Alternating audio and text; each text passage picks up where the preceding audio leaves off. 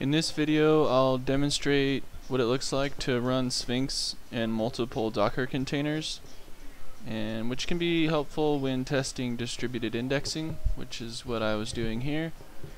So start off by taking a look at what containers are open already. We have Sphinx 1, 2, 3, and 4 listening on 9307, 9306, 407, and 406. I created a shell script to grab those ports and create a configuration file for the final Sphinx instance.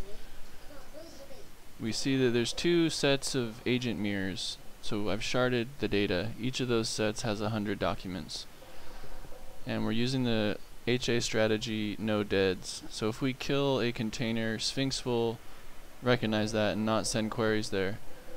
So we just run this final Docker run statement for our master node.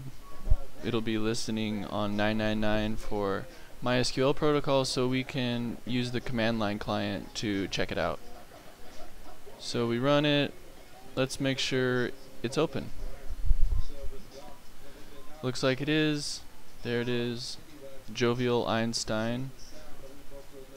And it's listening on 999. So we can open the command line client like so. Looks like it's accepting connections. Let's select all from the index. It's called dist. Sphinx defaults to a limit of 20, so let's just do 1,000. Should be 200 documents, and there are. Great. Let's see what happens when we get rid of a container. Stop a container, and let's see if our query is still successful. Let's get rid of this one, 9307. Sphinx 4. That should be one of the mirrors containing the first 100 documents. We're indexing from a MySQL table, by the way. So take a second to stop.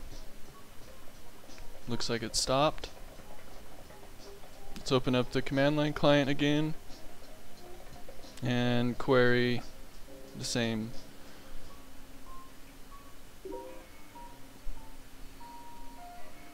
Nice, 200 rows. No errors or warnings. Looks like Sphinx is doing its job. Docker is helpful here. Otherwise, we'd have to create, if we were running multiple instances of Sphinx on the host machine, we would have to create unique PID files and paths for log files and data files. Here, I could just start multiple containers off of a single image pretty quickly and easily, and as you saw there, after they're all started, I just run makelord.sh. It grabs the ports and builds a configuration file with it.